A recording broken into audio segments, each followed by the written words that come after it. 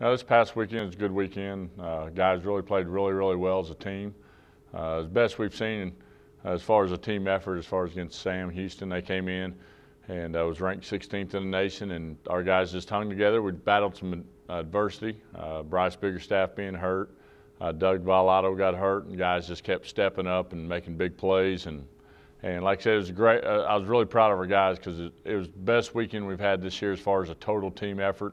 The offensive part of it, the pitching, and the defense really came together.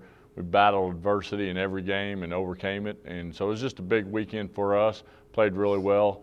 There's great crowds out there, and that really helped us also. But it was a good weekend for our baseball program. Well, Stephen F's one of the best teams in the conference every year. They had a first rounder last year, one of the top teams all the time. Very tough to play there at their place and everything like that. Our guys are going to have to play like they did this weekend. Actually, probably play a little tougher because we're on the road.